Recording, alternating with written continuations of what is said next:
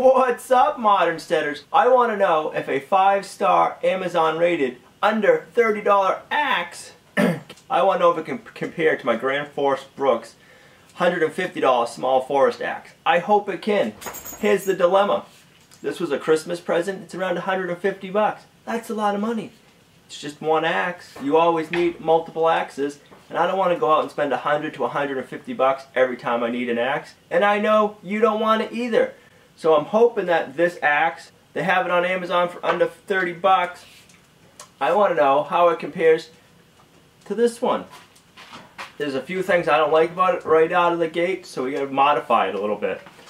Show you the edge, flat, it's not sharp. So let's sharpen this up. I don't care for varnish on my handles. It's just not as smooth on the hand. And then they put not just one, but 2 stickers on here. Actually, there's 3 stickers that were on here, and then one on the head. That's no good. So we're going to take the varnish off, remove the stickers, and get this thing sharpened up, and we're going to go outside. We're going to compare it to our other axe. I'm just using mineral spirits to take off the stickers. This is what we have here, so that's why I'm using it. If you have Goo Gone or like a lacquer thinner or something, or nail polish remover, that'll work too. This might take a little bit to get it off.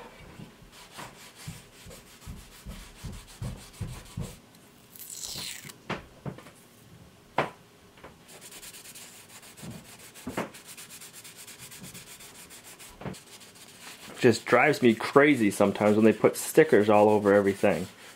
Do they really think you want to have sticky goo all over your stuff? The handle's fitted nice. Now my vise has hard teeth on it, and I don't got the fancy clamps, so it won't mar up wood. So I'm just going to put some cardboard in there. And that'll hold it in there, and it'll keep the metal teeth from marring up the wood handle. I'm just going to start with some 100 grit sandpaper. And let's remove this varnish. Now don't get me wrong, I love my small forest axe, but sometimes when you have a nice axe like that and you spend a lot of money on it, you don't want to take it out as much because you don't want to damage it. So if we can get a $30 axe to work as good as that, or close, that's going to be even better.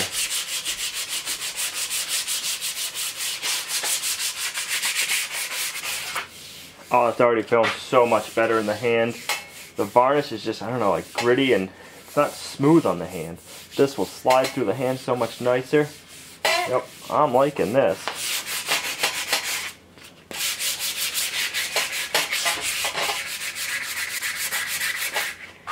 I might not even have to go any more than 100 grit. That just feels good. We don't want to go too smooth. Let's get this flipped around and we'll get this end cleaned up. Hold on to your axe, you don't want to drop it on your toes. Take your cardboard out. Oh, that's just feeling so nice. We got to get a little bit more off on the butt end and right here, but oh, that is, what a difference it makes sanding that. Oh, let's do this for now.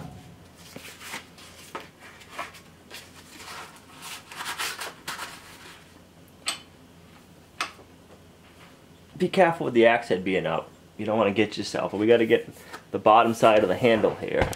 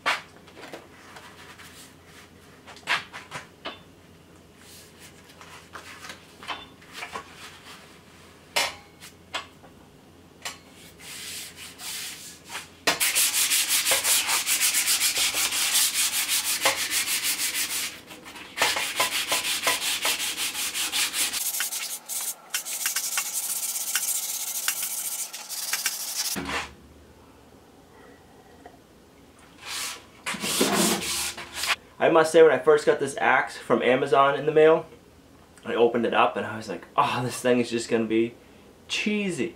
It was covered in stickers. The axe is dull, it still is. But the varnish on that handle just made it feel very Chinesey. Is that the right word? Just cheap. But you take that varnish off and you sand it down and that just feels a lot better. I really hope this axe can compare to my small forest axe. If I can get a good axe for 30 bucks, that's going to be awesome. So far it's been a fun little project, just cleaning it up, sanding up the handle. I'm going to put tung oil on the handle to preserve it, because we have tung oil. You can use linseed oil, you could use mineral oil, whatever you want to use, whatever you have around. Your Modern Homestead is the best thing. We have tung oil here because that's what we finished all of our floors and the walls in our house with. So that's what I'm going to use. But we're going to go outside and test it before we do that. Just going to finish up sanding the handle a little bit more, and then we'll put a nice edge on the axe. I'll take our small forest axe. The handle's pretty close. And we got the palm swell, just like this one does. A little bit bigger one right here. I like that. The fit is just as good on the $30 axe as it is this one. Let's look at that again. It's just as nice. It's fit in there nicely.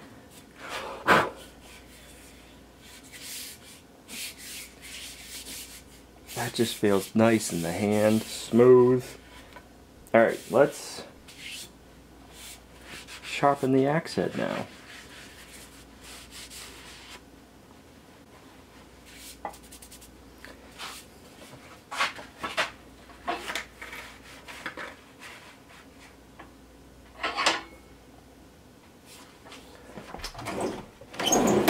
Now to sharpen this, we're just going to use files. We're going to use what we have here. See which one works better. And we just got our card brush to clean off all the filings out of the file. Let's just keep this simple with files, and this way if you're out in the field and you need to touch it up, you can.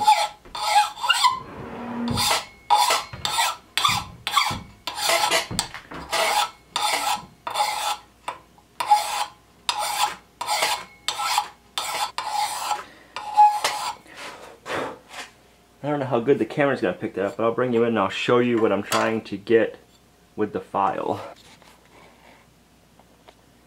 See right here, it's almost one edge.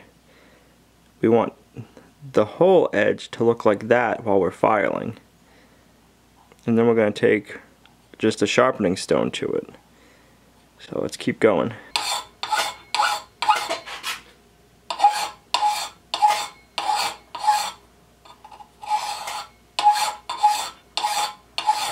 We almost got it. We just got to get a little bit down there on this side. Let's flip the axe over and get the other side sharpened. That way you can see that. This is after the file, before the file. Quite a bit of difference there. Down here it's still kind of thick, but I want to get this side going and see if we can get that edge to meet in the middle better that way. If not, we'll flip it back over and file some more down here.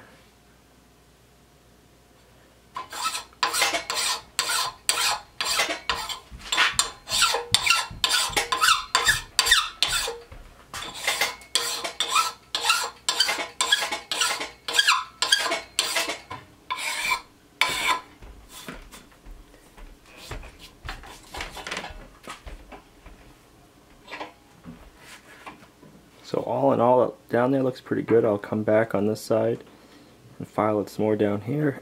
Get that evened up. That looks pretty good. A lot better than it did a few minutes ago.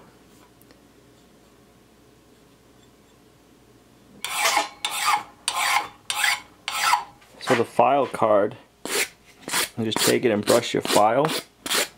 It gets all the filings out of the crevices. Do that before you put your file away.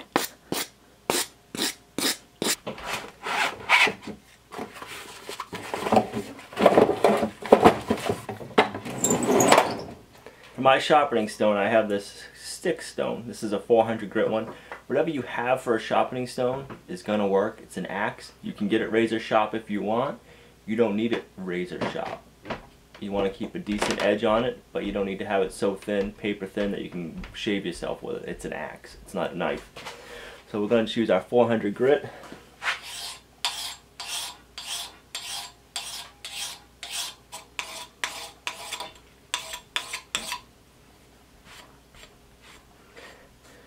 When you're wiping an axe or a knife, wipe it away. Don't wipe it this way. You can cut yourself, and don't go like this. It's a sharp edge at this point.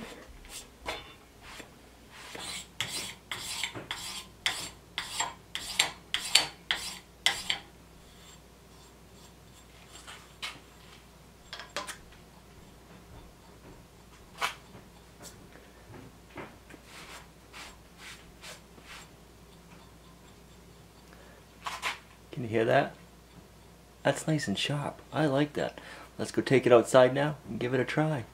Keep our fingers crossed. I hope this 5-star $30 Amazon axe works great. I think it was like $29.97, $29 something. So if we can get this axe to work good, I'll be so excited. I need a new one. I need a bigger one than my small forest axe.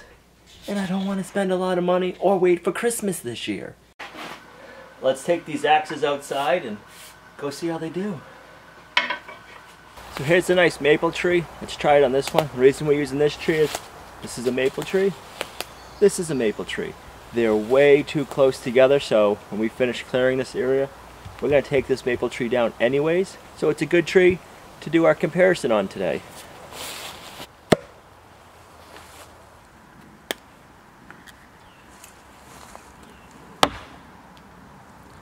Now that's a good bite.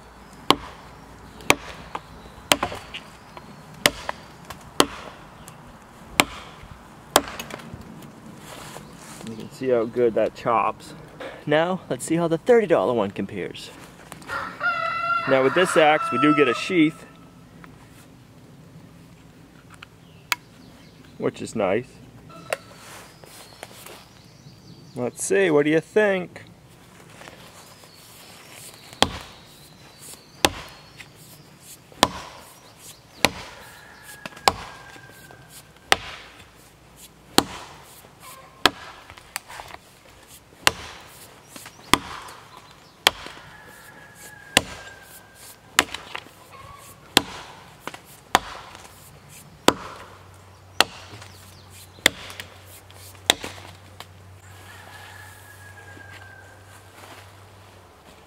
It doesn't bite as nice as the other axe.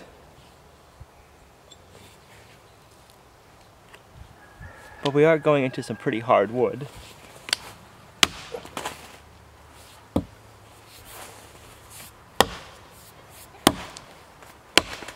So on that maple tree, it wasn't biting in that good, but that's some hard wood. And I'm impressed. The blade is holding up good. It's not chipping. It's not anything. That's just a good still edge on it. The reason it's not biting in as good as the other one is it's a lot thicker.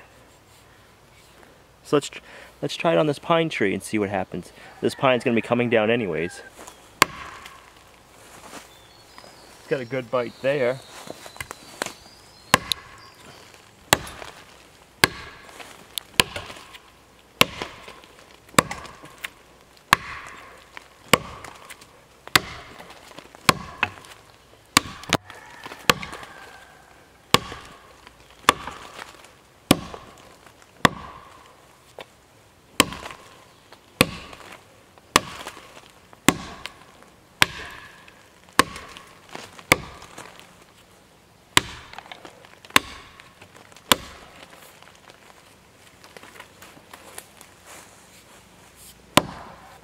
That makes me feel a lot better about the axe.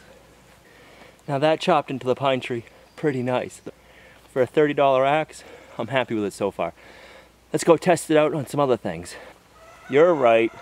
Let's try the small forest axe on it and see what happens. Fair is fair.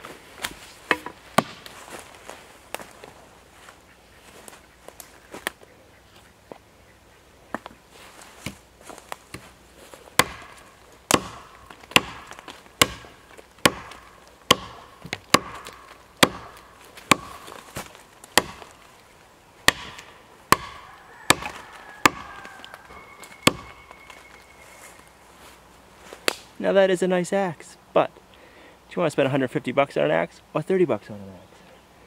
That's the question. Alright, let's give it one more test. Let's try splitting some firewood with it. I know it's an axe, it's not a splitting maul, but would it be a good camp axe? Would it be a good all-around axe to have at your disposal?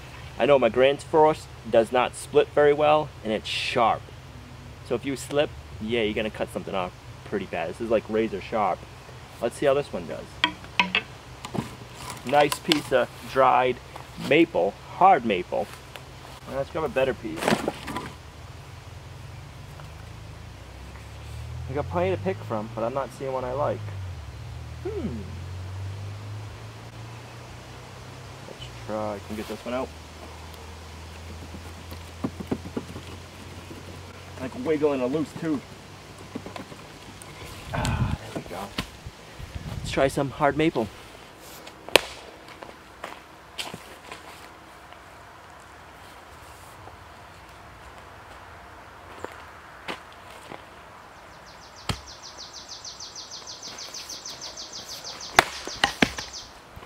I'm liking it for that. Let's get some more. Don't put it in the dirt. But even if, since we did, let's check it. It's in the dirt. That's some pretty good metal.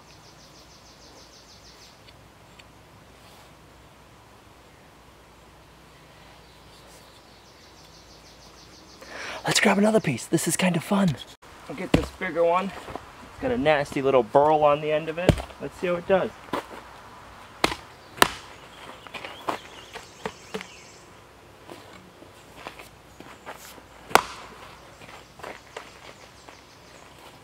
Getting some good penetration. It's starting to split. I can see a crack going.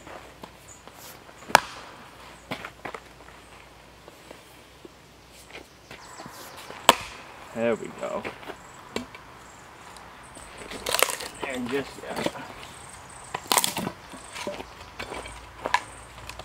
it's that branch and burl stuff that's really holding it up, but that split it nicely. Let's be fair and give the small forest axe a test.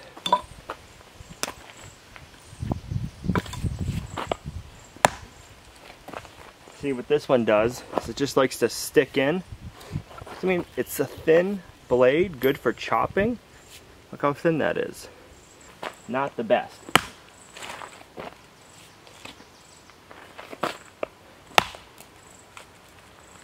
Anyone just trying to take off a little sliver, it's cracking, and it still don't want to. It just gets in there way too deep. So for splitting firewood, I don't like using this one, especially because it's so sharp. If you miss or glance, you'd be in trouble fast. So I try not to use this one to chop firewood. This is definitely for splitting wood, cutting little branches off when you're in the forest. I keep it in my truck for some reason. If a tree blows down in front of me and I need to get home, this would chop it up pretty good. I am liking this axe, but not for the same reason. After running through and using both these axes and comparing them, what are my thoughts? When I first got the $30 axe from Amazon, I just thought it was kind of chintzy and cheesy. The way the handle felt in my hand was not nice. Now that I sanded it and smoothed it up and got the varnish off, it feels good in the hand. Next time I did 100 grit sandpaper, I would go with 80. It's a little bit too smooth right now, but not too bad. I definitely wouldn't go with any higher grit, like 220 or anything. The the small forest axe out of the box was ready to go. I didn't have to sharpen it. It came with a sheath. It's really sharp. It's good for chopping trees down, branches. Good for that. It's nice and small. It's light. It's expensive. This was 30 bucks. It needed an edge on it. I didn't know how good the metal was going to be. We chopped some pretty hard wood with it, and we split some good wood with it. I put it in the dirt, and the edge is still holding up.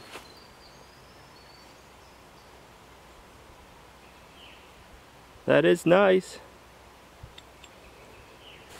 For chopping softwood pines, it works pretty good. Not as good as this one. For the hardwood, this one definitely works really nice. This one, I wouldn't want to chop down a hardwood tree with it. But I wouldn't want to split my firewood with this one either, or into smaller pieces. This one, it worked good for it. So it's kind of hard to compare a $150 axe to a $30 axe. It's kind of like most tools, they all have different jobs. I am glad I bought this one. We'll be using it for a lot of things that I won't use this one for. This one's a $150 axe. You take care of it a little bit nicer. The $30 axe, you can use it for different things and you're not going to worry about it as much. You can bring it camping, leave it in your truck. It'd be nice to have a sheath for it, so I'll have to figure out a way to make a sheath for it. The edge held up really nice with just filing it and then hitting it with a 400 sanding stone. You could go sharper, but you don't want to. I don't want to. I'll be using it this winter quite a bit to chop up my firewood and get it smaller. I can use it for kindling. It's a little bit longer of a handle for kindling, but I can just choke up on it and it'll work nice for the kindling. Yeah, it's a really good axe for 30 bucks. I'm impressed. Makes a good little project for you to do on a weekend with your kids, cleaning it up and putting an edge on it, teaching them about it. And if you have a kid and you want to teach them how to use an axe, this is a good beginner axe. So I guess the big question is, would I buy the axe again? Hands down, yes. Right out of the box, you gotta do some modifications with it. It's not sharp at all, and the way the handle feels in your hand is terrible. But spend a half hour to an hour cleaning it up, making it a nice little axe. If you guys like this video, make sure you give it a thumbs up, share it, it really helps. Leave it down in the comments below what you liked or what you didn't like about the video. We'd love to know what you guys think. And we'll see you right back here tomorrow at Lumnah Acres, a guide to modern homesteading, self-sufficiency,